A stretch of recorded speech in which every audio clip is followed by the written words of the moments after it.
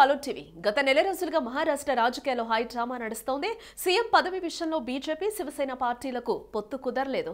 దీంతో శివసేన కాంగ్రెస్ చెంతకు చేరింది. ఈ నేపథ్యంలో మహా డ్రామాకు తెరపడే అవకాశం కనిపిస్తోంది. ప్రభుత్వ ఏర్పాటుకు శివసేన చేస్తున్న ప్రయత్నాలు దాదాపు కొలుక్కొచ్చినట్లే. సంకీర్ణ సర్కార్ ఏర్పాటుపై శివసేన, ఎన్సీపీ, కాంగ్రెస్ మధ్య చర్చలు సక్సెస్ అయినట్టే. కనీస ఉమ్మడి ప్రణాళిక, అధికార పంపిణీపై మూడు పార్టీలు ఒక అవగాహనకు వచ్చినట్లు చెబుతున్నారు.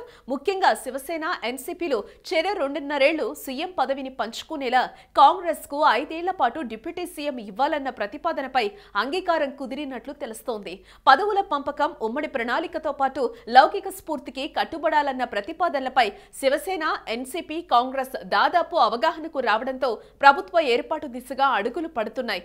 తొలి టర్మ్లో శివసేన నుంచి ఉద్ధవ్ ఠాక్రే సీఎం పదవి చేపడతారని, కాంగ్రెస్ నుంచి బాలాసాహెబ్, ఎన్సీపీ నుంచి అజిత్ పవార్లు డిప్యూటీ సీఎంలుగా ప్రభుత్వం ఏర్పాటవుతుందని అంటున్నారు.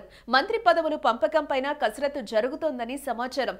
ఇదిలా ఉంటే ప్రభుత్వ ఏర్పాటుపై చర్చలు కొలుక్కొస్తున్నాయి. ఎన్సీపీ, శివసేన, కాంగ్రెస్ ముఖ్య నేతలు సమావేశం కానున్నారు. ప్రభుత్వ ఏర్పాటుపై చర్చించనున్నారు. ఈ చర్చల తర్వాత ప్రభుత్వ ఏర్పాటుపై ప్రకటన వెలువడే అవకాశం ఉందని తెలుస్తోంది.